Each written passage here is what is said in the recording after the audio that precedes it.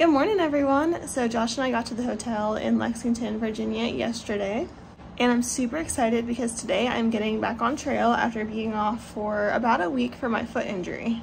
I'm only going to be slack packing today, and then tomorrow I'm going to get back on trail for good, and Josh is going to leave, but I'm so excited. I cannot wait. Back on trail. So excited.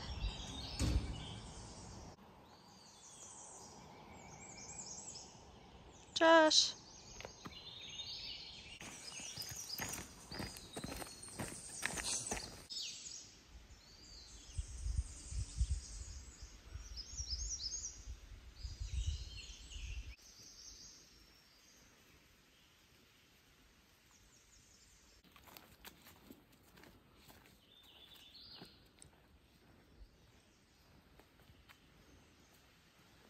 I'm back on trail. Woo, I'm so excited. And I'm also gonna hit the 800-mile mark like super soon. So that's awesome. Josh just dropped me off at the punchbowl overlook, and he's gonna come get me at US Route 60 in a little bit. Doing like 10.9 miles for the day, so nothing crazy, but it's gonna be really fun. So talk about my foot for a second. It's getting better. It's not all the way better. It's still feeling pretty sore when hiking, but like I said in yesterday's video, I did get the okay. The podiatrist told me it's going to be sore, told me to take ibuprofen, and just make sure it doesn't get too much worse. But yeah, in comparison to last time I hiked, feels way better.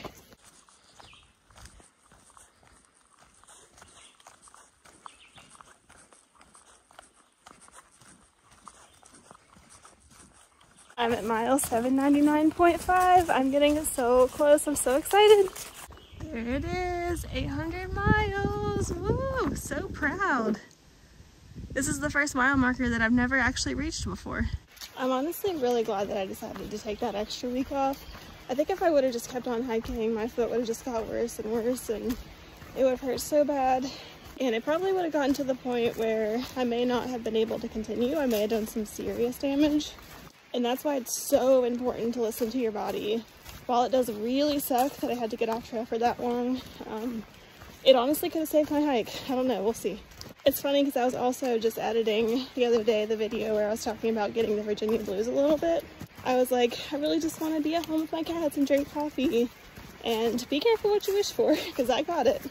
But I think it was a really nice break. I think I needed it, and I think it's gonna just give me the motivation to keep going. It broke up the trail a little bit, so that was good. I got to see my family.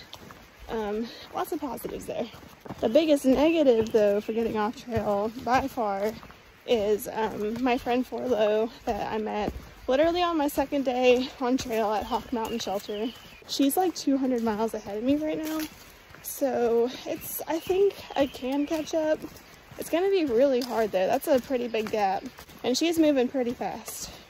I'm just gonna try my best to avoid taking zeros and limit the Neros as much as possible, and hopefully I can catch up to her because I really like hiking with her. We get along so well.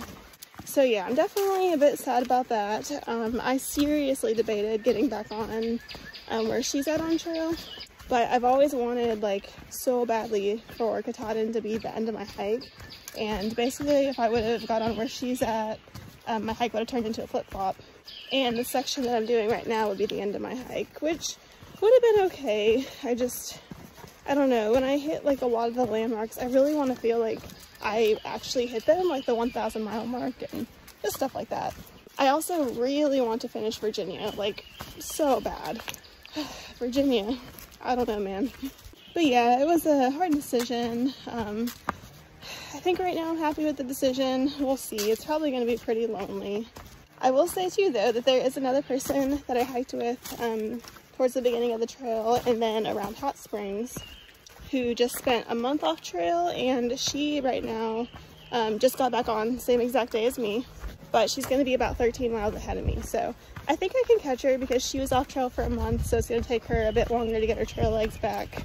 And I think for me, it is going to take me a little bit of time to get those trail legs back, but I don't think it's going to be that long, honestly. I think it's just going to be a matter of a couple days. We'll see. I'm really just going to go off of how I feel. But yeah, her and I can probably hike together for a while. Her name's Tough Baby.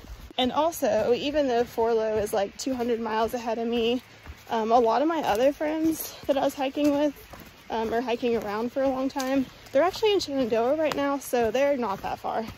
At the most, they're probably like 100 miles ahead of me, so I should have an easier time catching back up to them. But I thought about it, and it's actually going to be really fun to like slowly catch up to people, so I'm excited. I'm looking forward to it.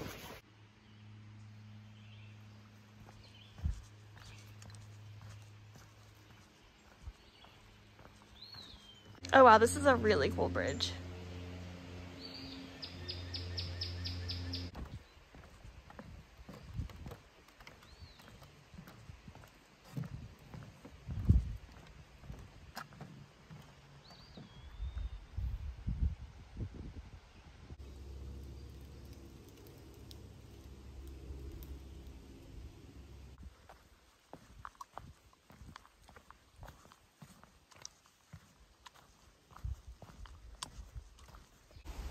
Wow, there's a dam right there. I had no clue I was going to be walking by a lake or reservoir or river or whatever this is. I don't know.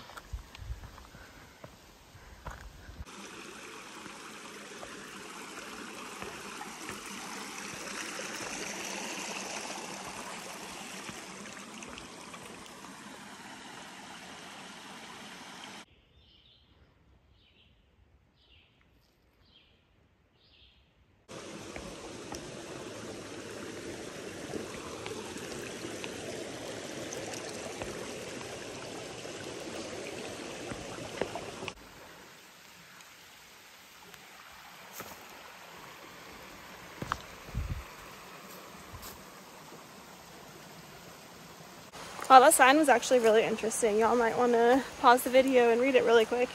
But basically, this Brown Mountain Creek area that I'm walking through right now used to be a freed slave community, so that's really cool. And there's some old buildings and different stuff in this area, so I'm definitely going to keep my eye out. You can see some of the rock walls over there, kind of, through the trees. Super cool.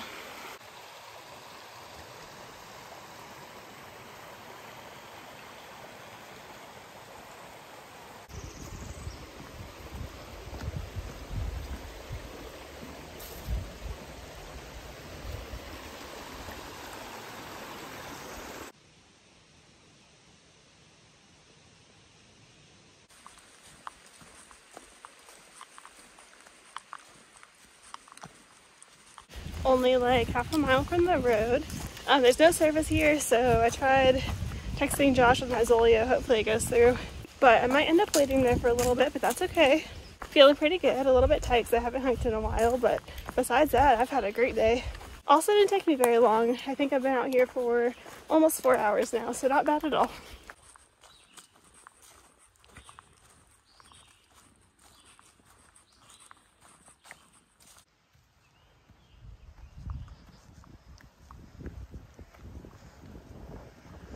Alright y'all, I'm going to go ahead and end this video here, but I will see you tomorrow when I get back on trail and head north.